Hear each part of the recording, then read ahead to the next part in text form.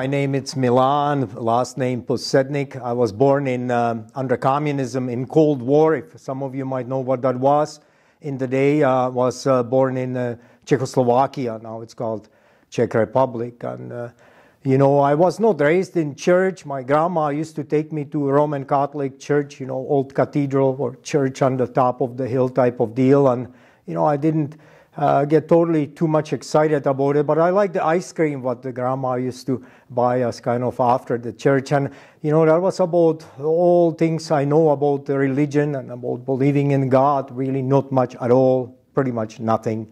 And at age 12, you know, I saw an American movie called Electroglide in Blue, and it was a motorcycle thing, and it was about Harley-Davidson motorcycles, police, and so on. And I got excited, and I said, I'm going to have that. And little I knew under communism, I could not have that. And my craving was growing more and more to have something what I couldn't really have until I found one old motorcycle from World War II, what the Allies left behind. And I restored that, put it together, and eventually me and my brother skipped the country on it, and on that old Harley-Davidson Canadian Model 45, and we ended up in a refugee camp. And you perhaps, you know, you might know somebody in a refugee camp, or you've been in a refugee camp, so you know what I'm talking about. And I always tell people, stop when you see it on TV and pray for these people, because they have no place to go. They have no country of their own. They lost their homes many times. So let's don't judge them, but let's pray for them. But I ended up, luckily, God opened the doors. God did miracle. We escaped communism. We ended up in free country Canada,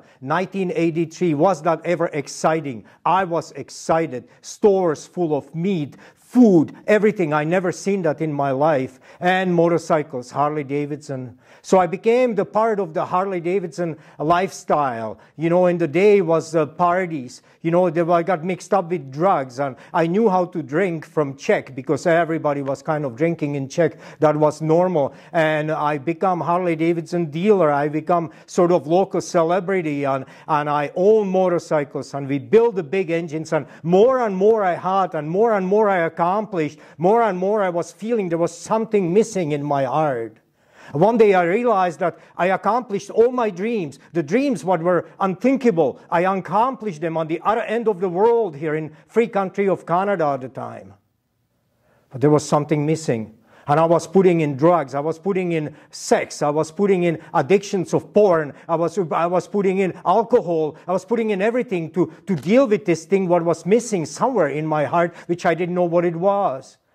Until a very good friend of mine and a couple other people started showing us the way.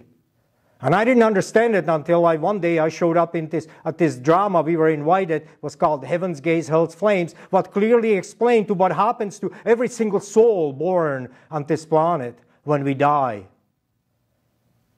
What happens to us? That always was my question and my internal question.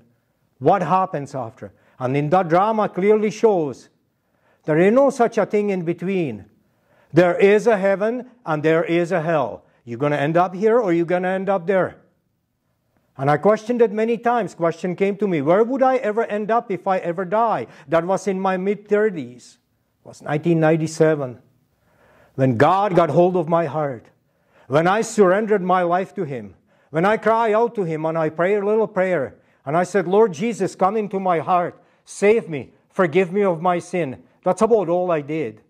And then I learned that at that moment He forgave me everything what I have ever done in my life.